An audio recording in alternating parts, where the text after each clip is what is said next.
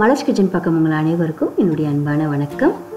மலர்ஸ் கிச்சனில் இன்றைக்கி நம்ம பார்க்க போகிறது கொண்டக்கடலை உருளைக்கிழங்கு குருமா. இந்த குருமா சப்பாத்தி பூரிக்கெலாம் ரொம்ப சூப்பராக இருக்கும். ஸோ இன்றைக்கி கொண்டக்கடலை உருளைக்கிழங்கு குருமா எப்படி செய்யலாம்னு பார்க்கலாம் வாங்க. முதல்ல கடாயில் ஒரு 5 ஸ்பூன் அளவுக்கு எண்ணெய் ஊற்றி சூடு பண்ணிடலாம். எண்ணெய் நல்லா சூடான பின்னாடி இதில் ஒரு 4 லவங்கத்தை போட்டுடலாம். இது கூடவே பட்டை சின்ன சின்னதாக 2 சேர்த்துக்கலாம். ஒரு அரை ஸ்பூன் அளவுக்கு சோம்பு போட்டு நல்லா வெடிக்க விட்டுடலாம்.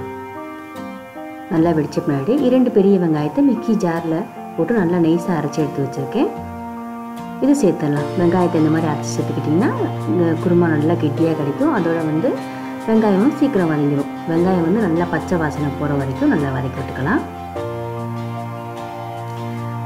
நல்லா வதங்கின பின்னாடி இதில் வெங்காயம் மாதிரி தக்காளியும் ஒரு 2 தக்காளி எடுத்து மிக்ஸி ஜாரில் போட்டு நைஸாக அரைச்சி எடுத்து வச்சுருக்கேன். இப்போது தக்காளி விழுதை இதில் சேர்த்துலாம். தக்காளி விழுதை சேர்த்து ஒரு 3 நிமிஷம் மட்டும் நம்ம நல்லா வதக்கி விட்டுக்கலாம். கேஸ் மீடியம் ஃப்ளேம்லேயே வச்சுக்கலாம். நல்லா வதக்கின பின்னாடி இதில் ஒரு அரை ஸ்பூன் அளவுக்கு மஞ்சப்பொடி, மிளகாப்பொடி 3 ஸ்பூன், காரத்துக்கு ஏற்றாப்புல நீங்கள் போட்டுக்கோங்க. மிளகாப்பொடி மாதிரி மல்லிப்பொடியும் ஒரு 3 ஸ்பூன் சேர்த்துருக்கேன்.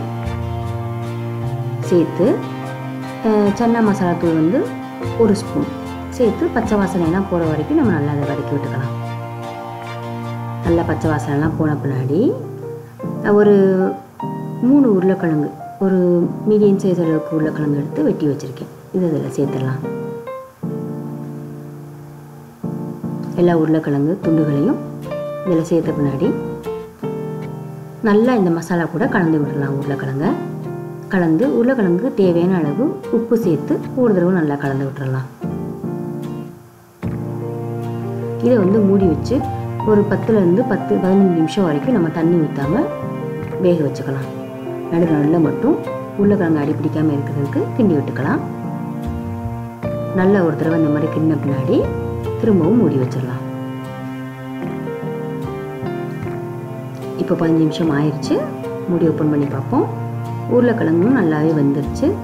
இப்போ நம்ம மூடி வைக்காமல் ஒரு நிமிஷம் மட்டும் உருளைக்கிழங்கு கொஞ்சம் ட்ரையாக வரணும். அது வரைக்கும் கிண்டி விட்டுக்கலாம். இப்போ பாருங்கள் கொஞ்சம் ட்ரை ஆயிடுச்சு. அடுத்ததாக ஊற வச்சு வேக வச்சு எடுத்து வச்சுருக்க 1 கப் கொண்டக்கடலையை இதில் சேர்த்துக்கலாம். கொண்டக்கடலையை வேக வைக்கும்போதே நான் கொஞ்சம் உப்பு சேர்த்துட்டேன். அதனால் உப்பு சேர்க்க தேவையில்லை. எல்லா கொண்டக்கடலையும் சேர்த்து நல்லா கலந்து விட்டுறலாம். அப்புறமா இந்த குருமாவுக்கு தேவையான அளவு நான் 1 கப் அளவுக்கு தண்ணி சேர்த்துருக்கேன். நீங்கள் குருமா உங்களுக்கு எவ்வளோ தேவையோ அந்தளவுக்கு தண்ணி சேர்த்துக்குங்க. சேர்த்து நல்லா கலந்து 15 நிமிஷம் நம்ம வேக வச்சுக்கலாம். அடுத்ததாக தேங்காய் அரைச்சி ஊற்றிடலாம். இப்போ இந்த குருமாவுக்கு இந்த தேங்காய் அரைச்சி ஊற்றுறது தான் ரொம்ப டேஸ்ட்டாக இருக்கும். இப்போ 1 கப் துருவிய தேங்காய், அடுத்ததாக 1 ஸ்பூன் பொட்டுக்கடலை, 4-5 பல் பூண்டு, 2 சின்ன சின்னதாக இஞ்சி, வாசனைக்காக ஒரு 3 ஏலக்காய், அரை ஸ்பூன் சோம்பு, மிளகு 1/2 ஸ்பூன், அதே மாதிரி 1/2 ஸ்பூன் சீரகம் சேர்த்து நல்லா கொரன்னு அரைச்சி எடுத்து வச்சுக்கலாம். இப்போ கொஞ்சமாக தண்ணி கலந்து அரைச்சி எடுத்து வச்சுக்கலாம். அரைச்சாச்சு. இப்போ மூடி ஓப்பன் பண்ணி பார்ப்போம். குருமாவும் ரெடி ஆயிடுச்சு. இதில் அரைச்சி வச்சுருக்க இந்த தேங்காய் விழுதை இதில் சேர்த்துடலாம். எல்லாத்தையும் சேர்த்தாச்சு. அதே மாதிரி கொஞ்சம் மிக்ஸி ஜாரில் கொஞ்சமாக தண்ணி கலந்து இதில் சேர்த்துக்கலாம். சேர்த்து நல்லா கலந்து விட்டுறலாம்.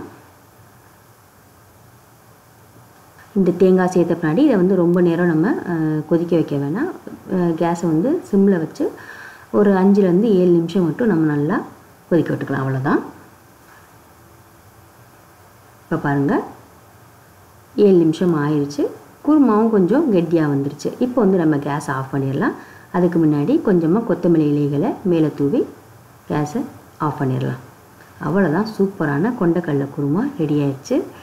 இந்த கொண்டக்கடலை உருளைக்கிழங்கு குருமா பாருங்கள் எவ்வளோ சூப்பராக கெட்டியாக நல்லா வந்திருக்குன்னு. இது வீட்டில் அடுத்த தடவை நீங்கள் பூரி போடும்போது இந்த கொண்டக்கடலை உருளைக்கிழங்கு குருமாவை செஞ்சு சாப்பிட்டு பார்த்துட்டு எப்படி இருக்குன்னு சொல்லுங்கள். இன்றைக்கி நான் பண்ண குருமா உங்களுக்கு பிடிச்சிருந்துச்சுன்னா மறக்காமல் இந்த வீடியோக்குள்ளே ஒரு லைக் போட்டு மறந்துடாமல் மலர்ஸ் கிச்சனுக்கு சப்ஸ்கிரைப் பண்ணுங்கள். நன்றி, வணக்கம்.